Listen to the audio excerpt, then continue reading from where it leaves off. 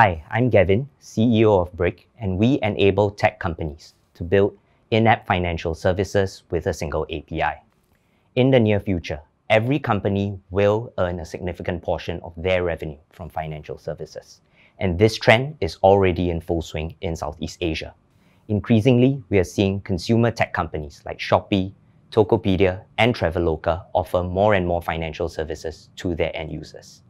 And to offer these financial services in a delightful manner, they need good financial APIs like those built by Brick. Yet today, tech companies in Southeast Asia still do not have access to basic financial APIs. So before an end user can invest, get credit, or buy insurance from a tech platform, they first need to fill in long forms before manually uploading documents of information they just shared, documents like their proof of address, before leaving the platform to navigate cumbersome bank transfer processes.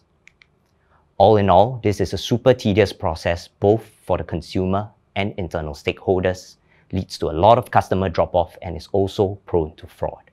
All factors that combine together to negatively impact a tech company's bottom line. These pain points that I just mentioned are all pain points that I experienced firsthand while building the first SME neobank for Southeast Asia.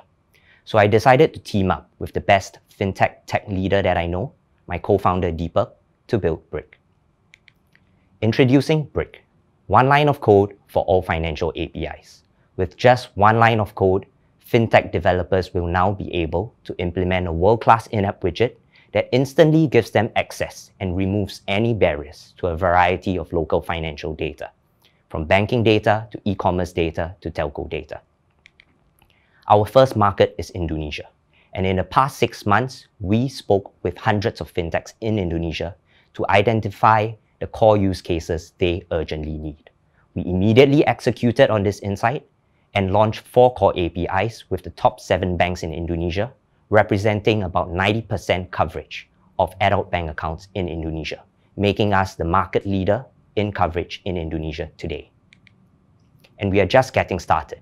In the past 6 months, we secured our license with the IT Ministry in Indonesia, launched our beta with 7 banking connections, and we went live with our first customer, with another 33 customers in Sandbox implementing our integrations as we speak, representing more than $1.2 million in ARR in that stage alone. Financial API platforms are a proven business model. They've worked well the past 20 years in US and Europe. And now this open finance revolution is taking the world by storm, with well-funded platforms coming up all over the world. But there are still no major players for Southeast Asia. And the market opportunity in Southeast Asia is huge, taking our initial addressable market of 219 million users who already spend money on the internet, and an average conservative fee of 30 cents per active account connected. Brick is sitting on a market opportunity of $2.37 billion annually. The top fintech leaders across the world believe that we are the best team to build the go-to financial API platform for Southeast Asia. And now, we need your help to build the future of finance in Southeast Asia.